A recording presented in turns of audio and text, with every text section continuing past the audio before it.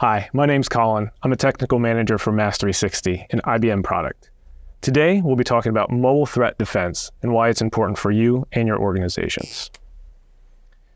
We live in a mobile-centric world. Everything that we do is on our mobile devices. I imagine there's probably one in your pocket right now. We do everything, including our emails, our text messages, we take pictures on our phones, even our banking information is on there. Everything in life is on our mobile devices. In our virtual and hybrid work environment, even now our work information is on here. That includes enterprise apps, documents, sensitive email, and other information that's specific for your organization. In this mobile-centric world, it also opens up our mobile devices for attacks. You've probably all received a URL. It takes you someplace where maybe a package hasn't been delivered and you don't remember ordering it. That's a phishing link. It's trying to get information from you that looks legit, but it's really not. Or maybe you're at a coffee shop and try to join a network. It's not actually the real Wi-Fi. That's a risky network that could be manned by a man-in-the-middle attack trying to get your information without you knowing it. Other times our OSs are out of touch and we're behind a few versions. That also opens our mobile devices up for attacks. Sometimes we get creative with our devices and jailbreak them.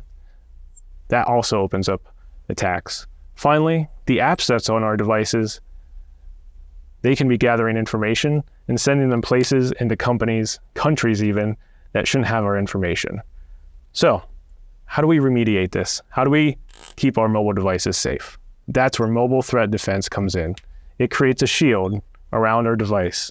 It's proactively looking for those attacks, blocking the attacks, and making sure your user understands what's happening on their device and protecting it. The question is, how do we make sure our users and organizations keep MTD on their device? The answer, MDM, or Mobile Device Management. This helps manage our devices, apps, docs, and more. The most important thing here is the apps.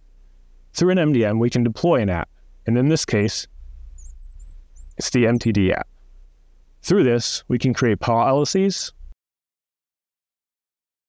risk scores for those attacks, and compliance rules. These take actions when something happens, kind of then like an if-then kind of situation. So let me give you a real-life example.